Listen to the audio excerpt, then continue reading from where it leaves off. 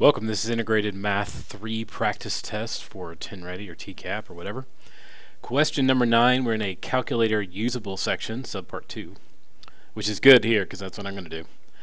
The number of people in thousands applying for medical benefits per week in a particular county can be modeled by the equation d of t equals 2.5 sine times the quantity 0.76t plus 0.3 plus 3.8. where t is time in years since January 2004. Based on the equation, what is the maximum number of people in thousands? And they say d is in thousands, so that's convenient. You don't have to do any little modifications or anything. Applying for medical benefits per year in this county, right? Your answer in the space provided.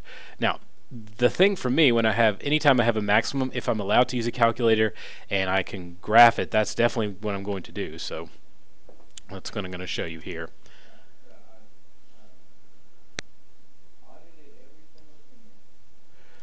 A big thing you may have to deal with is if you've been working with graphs a lot lately, or sorry, if you've been working with sine, cosine, tangent functions, especially if you've been working on things with bright triangles, you've probably been doing them in degrees.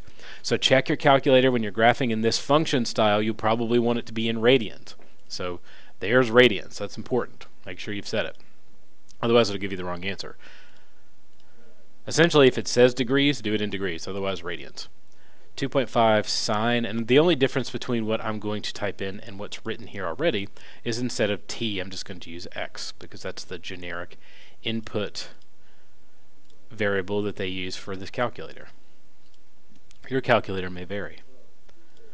So I'm going to graph here. And as any sine curve, it goes to a maximum value and then goes to its minimum and then back to its maximum and averages out. So I'm just going to find a maximum value anywhere on there. It'll be the same all the way through. So I hit second and then trace to do that. Maximum.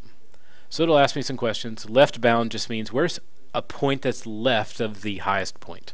And I'm going to say right there. Then it says right bound, so I need to give it an area that's right of where I want it to be. If you try to do left and right and you somehow make it so right that you go to another peak, it makes weird answers. So just focus on one at a time.